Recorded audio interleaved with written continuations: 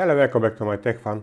I'm Igor and I have another Prusament filament for the review, and this time it is PA11, their nylon reinforced with carbon fibers. And also I got steel sheet PA nylon. This is a special two-sided sheet for nylon or polyamide filaments. And I'm very curious how it works. It is very important to remember that clean it only with the water. Never use isopropyl alcohol or acetone on it. This filament usually arrives with a glue stick, but I don't have to use it with this type of the sheet. If you are using the regular textured or satin sheet, in that case definitely you will need this glue stick as a separated agent. About this material, I check on their website the PA11. They claim it is tough, more temperature and impact resistant filament, and it has less tendency to warping compared to the PA12 filaments. Now every nylon filament will absorb moisture from the air. And what I usually do is that I store this in vacuum bags, but when I take it out, I print from filament dryer. Any cheap filament dryer will do the job to keep it dry during the printing, and immediately after the printing I am placing it in some resealable vacuum bag with some silica gel inside. If you print it on open printer or you don't store it properly, in that case, according to their website, you will need at least 90 degrees Celsius for a couple of hours to dry the filament. And those cheap filament dryers cannot do this. Okay, so if you don't want to dry it in the oven or buy some expensive filament dryers, try to follow these instructions. Usually I'm doing mechanical tests, but there is one thing what I cannot test so far. And that's this material is resistant to most of the solvents, and this is something what I will not test, so keep in mind. So this may be a very big advantage even if their mechanical properties are weaker compared to the PC blend carbon fibers. I will do those regular mechanical tests which I usually do on this channel, and they are comparable with each other. Some of them depend a little bit more from the environment, temperature, moisture, or something like that. In that case, I will reprint those test objects from PC Blend 2, the carbon fiber version, because I want to have them in side-by-side comparison. Usually that's the creep test, temperature test, and also that new bending test, which I think it is very useful and give us great information. Overall, I know that a nylon usually creeps, so probably it deforms during the constant higher load, and well, we'll see, that will be tested too.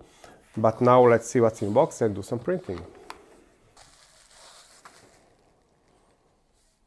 For the filling, like the regular satin sheet, but of course we have a warning: don't clean it with isopropyl alcohol, and of course this is for PA nylon.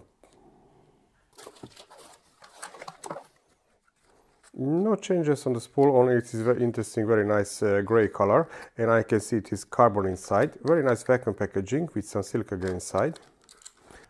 Already mentioned, this sheet is very similar to the Prusa's regular satin sheet, and I will start with a similar live Z, but of course I have to set it again during the first printing. The bag is resealable, so don't forget to cut it above the sealing line. I will start with temperature tower from 295 to 275, but later all test subjects I will print on 285 degrees Celsius and probably 110 on the bed. And this is what I really like with the Prusament filaments, they have great nice rolling. So because of the carbon fibers, this is also very brittle filament with the filament itself. You will see if the object is also brittle. But after the printing, I will not lock the end of the filament between these holes, but I will use some stick tape to glue it to the spool. The printing will be inside this Ikea enclosure, and also I will use the filament dryer during the printing because I don't want it to absorb moisture from the air.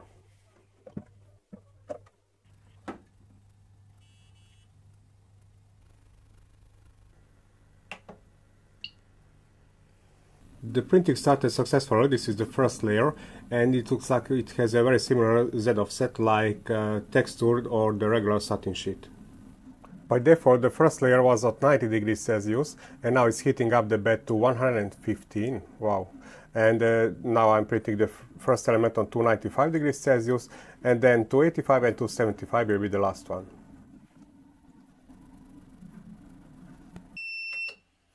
And it happened again when I'm printing on 295 or close to the 300 degrees Celsius. When the part cooling fan is on, I get this error temperature. So I'm reducing, so I'm printing only the temperature tower from 285 to 275. Well, let's try to remove the object. And it's coming down very easily. And I'm reprinting the temperature tower from 285 to 275, and I set the maximal part cooling to 10% instead of 20. The second start is good too. Interesting, I can see a lot of string filament stick to the nozzle, and probably this will result more stringing when printing this filament. The bridging is okay.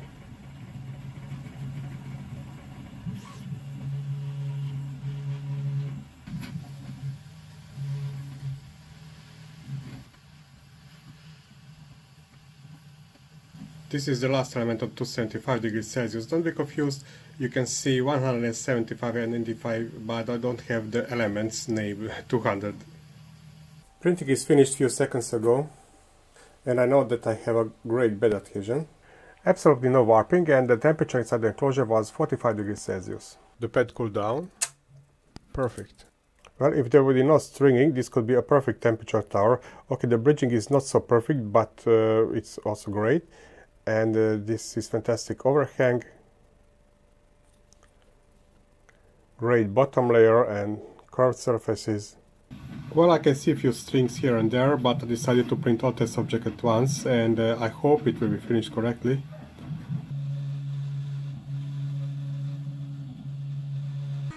But it looks like I was too optimistic, because some of the objects start with the warping and the nozzle hit them and they removed from the bed. And usually these are those longer objects, because don't forget I have here a maximal number of the perimeters, and this kind of objects has bigger tendency to warp. So I will see if at least some of the objects will be finished, maybe 1.5 millimeters more, but then I will stop the printing and print them one by one, maybe adding some big brim to them. This is very interesting behavior. So from time to time it kicks from the bed the object, and then it starts from, I don't know, 2 or 3 millimeters, but even then it sticks to the bed. So the adhesion is great, only the problem is this tendency to warping. But I have already now 4 successful objects. I will start the printing and I will reprint them one by one, but adding some big brim. So these objects were kicked from the bed. And these are started with the printing from approximately 2-3 millimeters, and those which are printed, they stick very good. Slowing down the printing and adding a brim give me successful printing. So this one is for the torque test, layer adhesion test object. Looks great and don't have so much stringing between two objects as I expected. Object for temperature test. For the bending test, and it's perfectly straight, almost finished. For IZOD impact test. For screw creep test. And these 3 objects are reprinted. They are for the bending, creep and layer adhesion test, and the reason I reprinted them that they will be tested after annealing. I already mentioned that this filament is very brittle and I'm afraid that it will break if I use these holes, so I better like to use this stick tape to lock the end of the filament.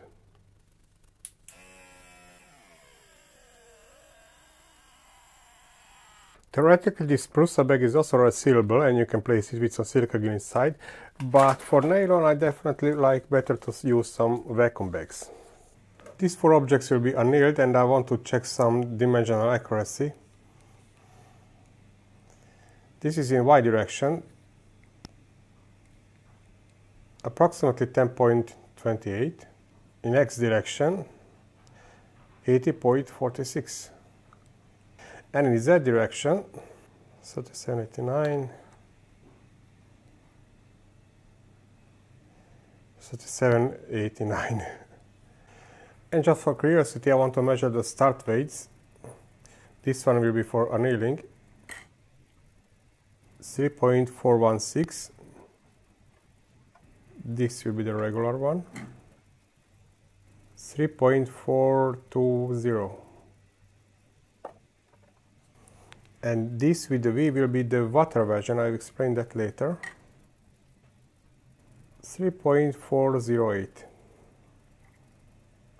Oven preheated to 90 degrees.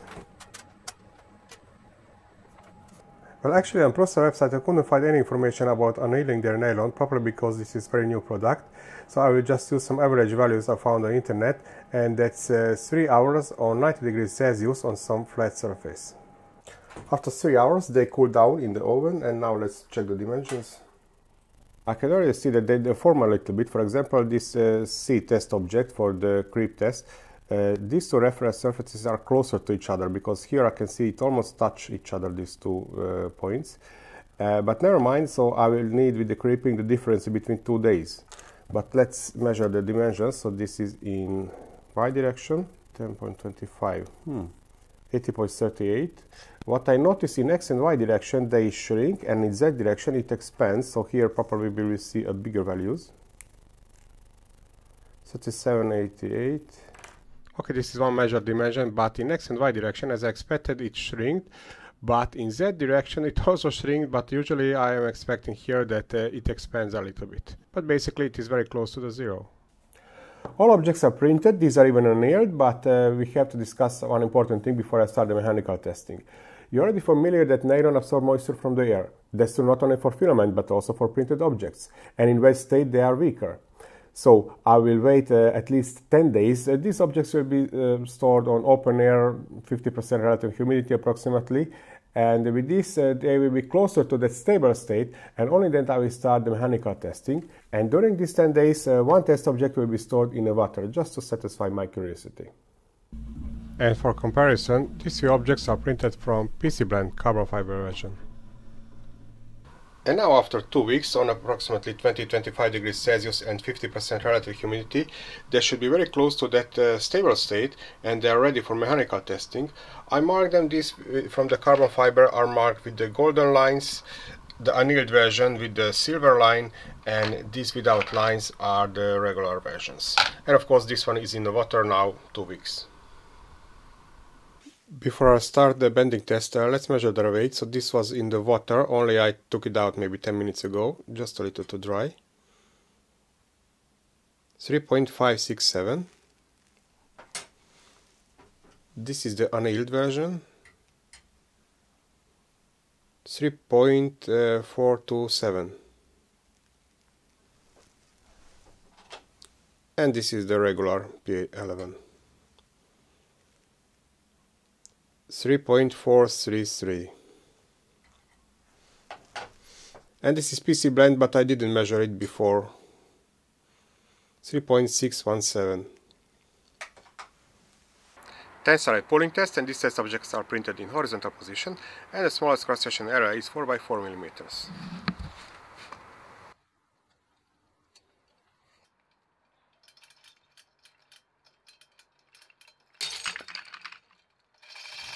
Interesting break, not exactly on the smallest cross-section area, but very close.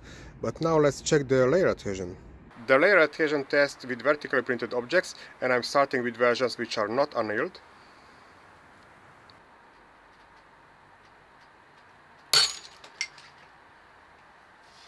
And now annealed PA11.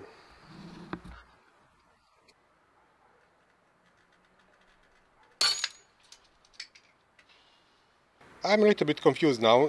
Not bad layer adhesion, but they didn't broke on the smallest cross-section area, so they broke very unequally. As you can see, almost 3 types of the breaks with 4 test objects.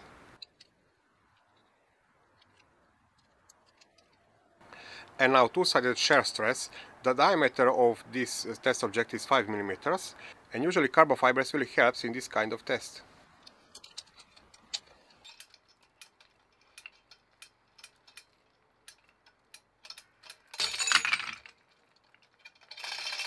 And the test objects was shared correctly on those 2 cross-section areas, this meaning 3 pieces.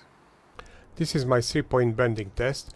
Distance between supports is 50 millimeters, and I will place these loads on the test objects, 1.25, 2.5, 5 and 10 kilograms. And I will measure the deformation under this load after 1, 30 and 60 seconds. And the reason for this you can see on the screen. This is 1 minute speed up video, And as you can see, this test object continuously deforms during this period. Now let's start the testing with regular PA11. 1.25 kilograms. And side by side deformation under 1.25, 2.5, 5 and 10 kilograms, everything after 30 seconds. PA11, this was in the water for 2 weeks. PC blend carbon fiber. And again deformations under 1.25, 2.5 kilograms, 5 and 10 kilograms after 30 seconds. But very important, I added this one here after 60 seconds. Visually I cannot see any permanent deformation on them, but I will analyze the numbers in the results part. And now my regular torque or twist test. Test object is the diameter of 6 mm. This side goes into the vise and this into torque meter. I'm going to record the load at 90-degree angle and the maximal torque. 1.6, oops. And 1.7 was the peak. Well, interesting, it broke very suddenly, so I didn't expect this. And my IZOD epoch tester with a half kilogram hammer, and I want to see how brittle or tough are these materials. And beside the PA11 I have this test object from the PC blend carbon fiber, just for better side-by-side comparison. PA11, 0 position, PC blend. For the first look, the PC blend is tougher material and it didn't even broke completely, but let's analyze those pictures. The scale, and this is the 0 position of the hammer, and this is after breaking the PA11 test object, and this is after breaking the PC blend. And if I measure everything from the 0 position, I will get these distances. This is age, but I have to use that in a meter, and I will use this calculation to get the breaking energy in kilojoules per square meters. So between these two, the PC blend is more tough material, but I will show you graph in the results part. And this is my regular creep test. I want to measure the deformation under the constant load, and I will measure the distance between these two reference surfaces. This is PA11, annealed version, and this is PC blend. Now I'm placing this 1.25 kg load on them.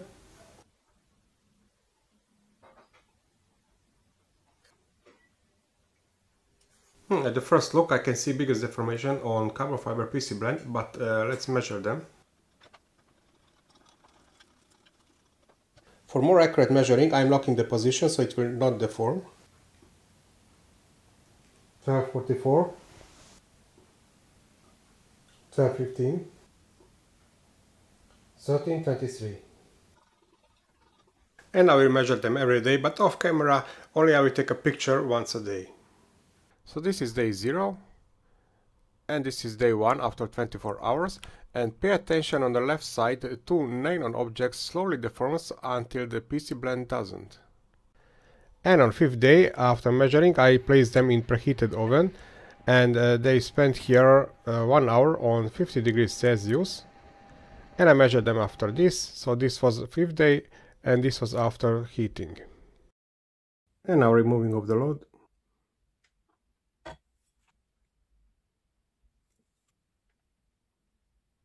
And this is the deformation after 10 minutes, the smallest deformation I can see on PC blend, and between these two better is the annealed version, and here I can see the biggest permanent deformation. And this is my regular compression, or how I call it, screw creep test. I'm inserting these M5 bolts and nuts from the other side, and in a vase I will hold only the nuts, and I will tie them with equal load using the torque wrench. And I want to see tomorrow if I can tie them even more using the same torque. And between measurings they will be stored inside on room temperature.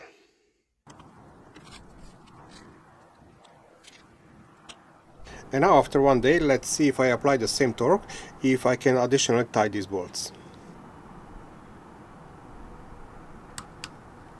And here you can see them side by side. The first measuring is already done, it's visible too, but here in footage you can see only the second measuring. And you can notice that the PC blend after the second day almost had no deformation, basically it was 0.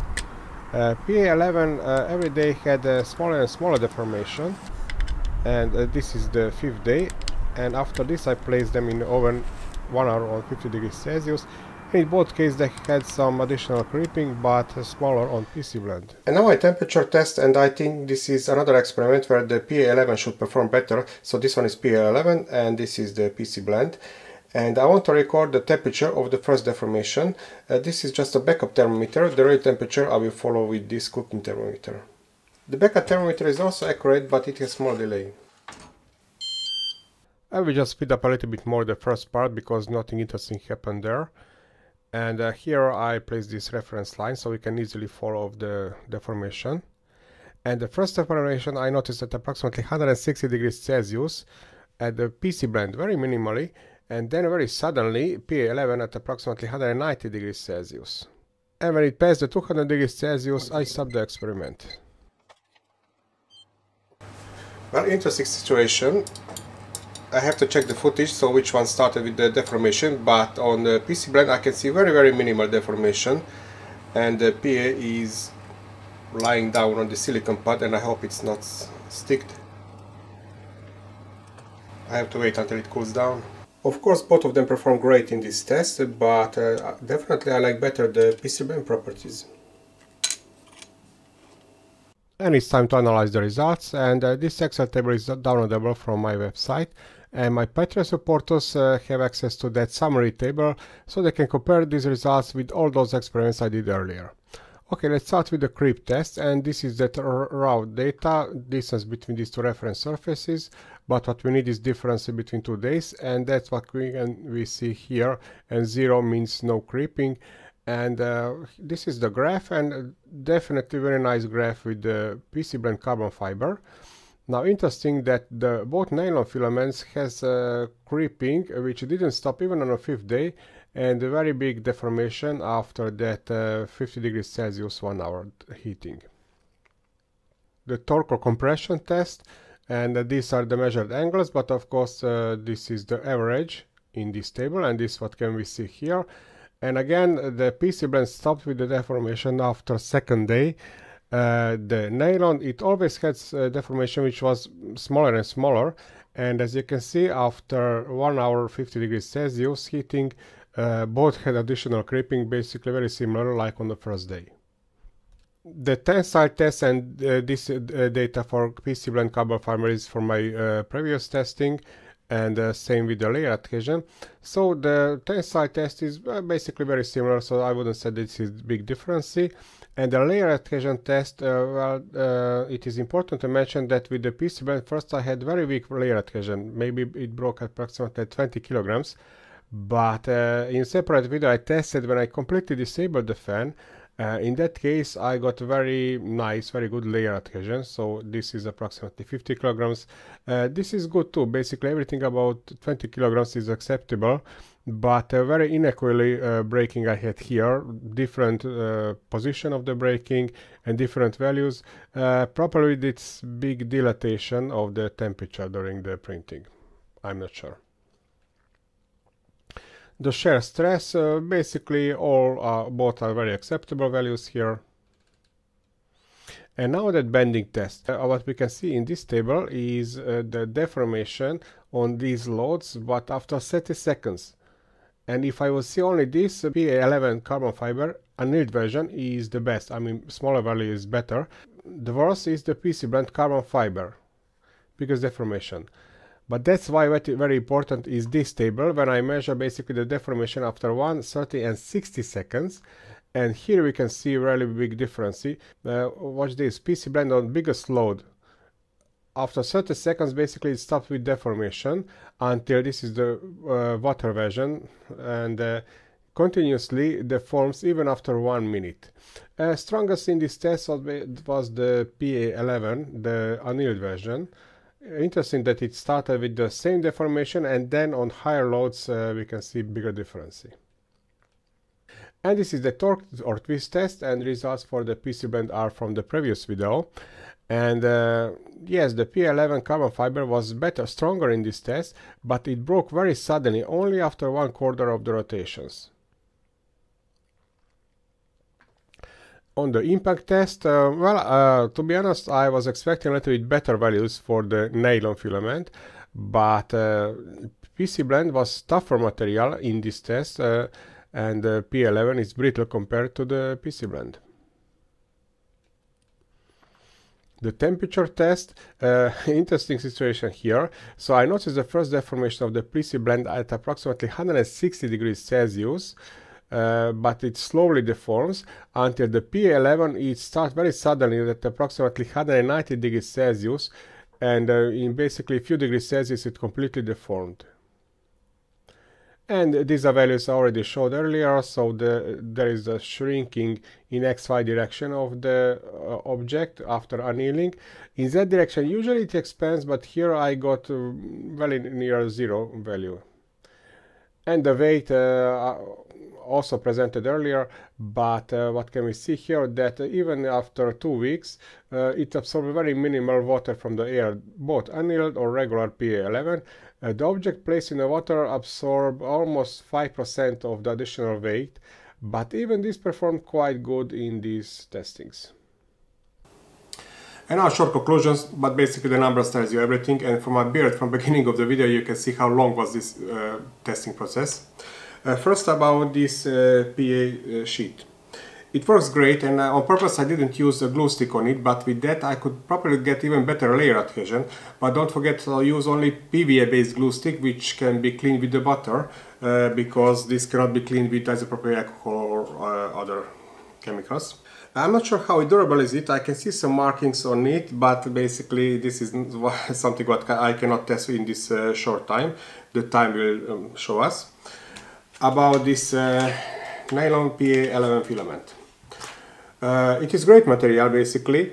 I think one of the best, strongest actually, which I tested on this channel, but it is not so easy for printing. So especially compared for PC blend carbon fiber version, this is much harder for printing. Basically don't forget, you need a filament dryer, enclosure, high temperatures, and even then if you get some warping, so definitely you can slow down the printing, maybe use the smaller layer height and similar.